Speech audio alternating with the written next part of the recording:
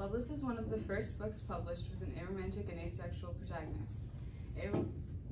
Aromantic means one who experiences little to no romantic attraction, and asexual means one who experiences little to no sexual attraction.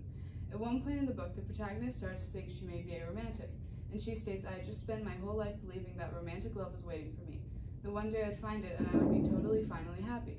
But now I had to accept that it would never happen. Even though I longed for these things, I knew that they'd never make me happy anyway." This is a very good example of a mononormativity, which is the widespread assumption that everyone is better off in an exclusive romantic relationship and that everyone is seeking such a relationship. The protagonist knew that she would not be happy in a romantic relationship, yet she was expected by society. It was still sad that she would never want that. Therefore, the question is presented: why should action be taken to negate the adverse impacts of conformity in a mononormative society? Conformity has a negative impact on minority groups such as those in the aromantic spectrum and hinders general human experience.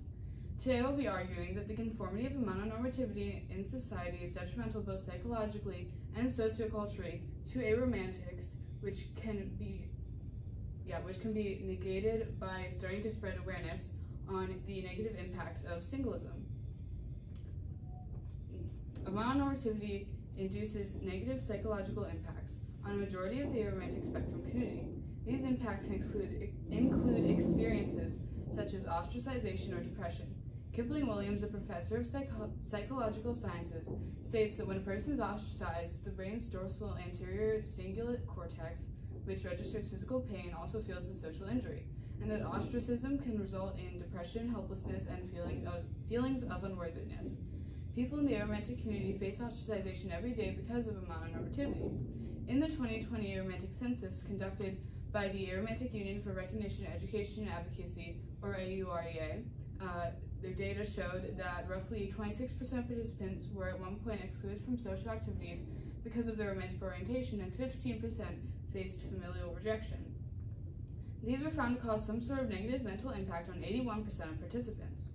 A study done by Mara Guel, who is a PhD in psychology, found that asexual individuals had a higher rates of suicidal tendencies, anxieties, and more. While asexuality and aromanticism are by no means the same thing, both communities face similar struggles, and the two are often conflated. Hence, mononormativity and its conformity causes people in the aromantic community to have higher chances of depression, anxiety, and suicidal tendencies. Another prominent effect is its negative sociocultural impact on the aromantic community through its encouragement of discrimination and stereotyping. It has been shown by Bella DiPaolo, an author of a book on singlism, that singles are often seen as immature, maladjusted, and self-centered. This encourages infantilization and stereotyping of aromantics, which then leads to discrimination.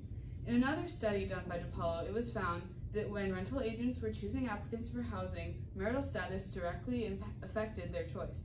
In fact, when looking over examples of housing discrimination, they rated discrimination against singles as more legitimate than discrimination against virtually all of the other groups. Also in the Aromantic Census of 2020, 48% of participants reported that people were trying to fix or cure them, as well as 21% who experienced verbal harassment. This discrimination is vast, and it would be less so if mononormativity wasn't as prevalent in society. There's also the issue of how mononormativity hinders aromantics in society. It has a negative sociocultural impact on the aromantic community by its discouragement of nonconformity to the rest of our romantic society. Michelle Gelfand, an American cultural psychologist, found that through a study the negatives of synchrony. She found that synchrony causes reduced input from minorities in a group setting, and that it reduces diversity and stifles creativity. Mononormativity can be considered a type of synchrony, as aromantics are less outspoken about their perspectives on topics challenging mononormativity and may enter into an unwanted relationship to conform. Alex de Tocqueville, a political philosopher of the 1800s, wrote a book on democracy in the 1830s to 1840s America. He discussed the ideas of aristocracy versus democracy in the sense of diversified interactions. He wrote, "Aristocracy had made a chain of all the members of the community, from the peasant to the king. Democracy breaks that chain.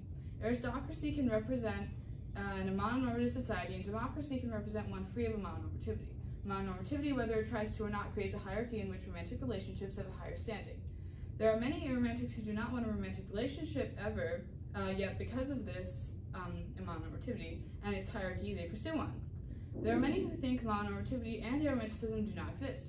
Helen Fisher, senior research fellow at Kinsey Institute and author of internationally best-selling books on the science of love, was interviewed in 2014. She was asked to explain why she said romantic love was an addiction. In her response, she said romantic love is a universal craving. While she is not directly speaking towards mononormativity, she is agreeing with the norm without mentioning the harm it entails. The 2020 aromantic census also shows that many people do not believe in aromanticism. Of the participants of this census, 82% said that when telling others of their romantic orientation, they responded by not taking it seriously, ignoring it, or dismissing it. As well as stated attempts to fix participants, yet it was found in a study in 2016 that around 1% of the world's population identifies as aromantic.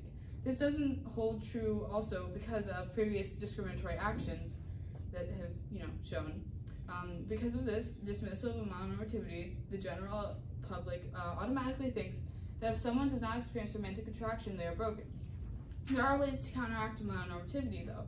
The normalization of an identity often helps in the denormalization of a normative, as was shown through other LGBTQ+ identities, and AUREA works to spread awareness about aromantic identities through creating and collecting resources for education. They do a biannual census and are even working with Jessica Kingsley Publishers to create a book on aromanticism, and they also help out with Aromantic Spectrum Awareness Week. This, of course, does have limitations. These organizations need awareness spread about themselves before they can actually spread awareness on aromanticism, and while they are trying, it takes time to normalize these topics.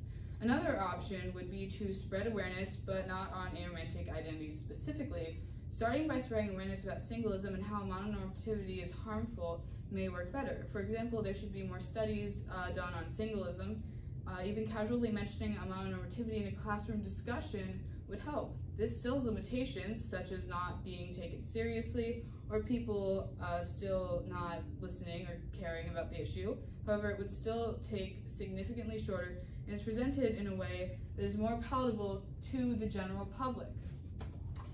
Well, this may end up conflating aromanticism with being single, spreading the word on singlism, and using that as a stepping stone to a mononormativity and then to aromantic awareness seems to be the quickest and safest solution.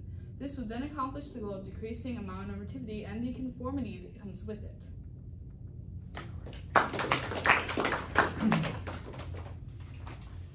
Okay, Ava.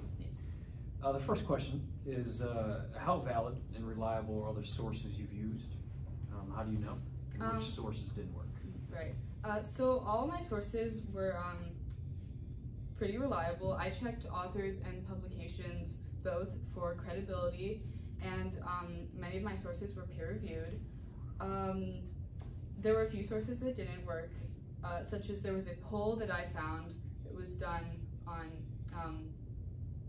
aromantics specific views on mononormativity, but sadly this poll was not officially published and also did not have a listed author, so I couldn't verify its credibility, so therefore I didn't use that.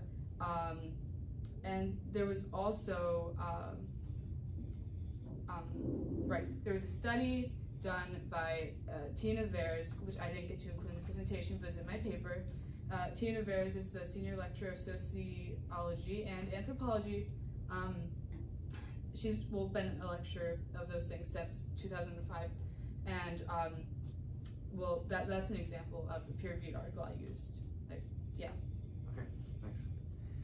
And how does your conclusion respond to any of the other research or sources that you looked at? Right.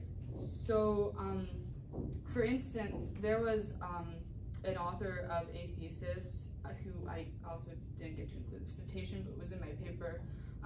His name is Constance Bougie, and his master's thesis was on aromanticism, and so in that thesis, it was there was a line in it that said something along the lines of like the first person who got to say the word aromantic to like 1 million people in the next 5 years, he would give them like a shake on the hand or something. The point being that he had like displayed in his thesis that aromanticism is a very not talked about topic, and is also it would be very hard to get it that much recognition in such a short amount of time, being 5 years. And so my conclusion is all about spreading awareness. So I guess it's kind of responding to that by like, I agree with that, and so here's what I'm thinking. And also in a way, like, this presentation is me attempting to assist in the spreading of awareness, because now people are listening to it and they will maybe be interested, research the topic, tell other people, you know. Yeah. Okay, well, great, thank you.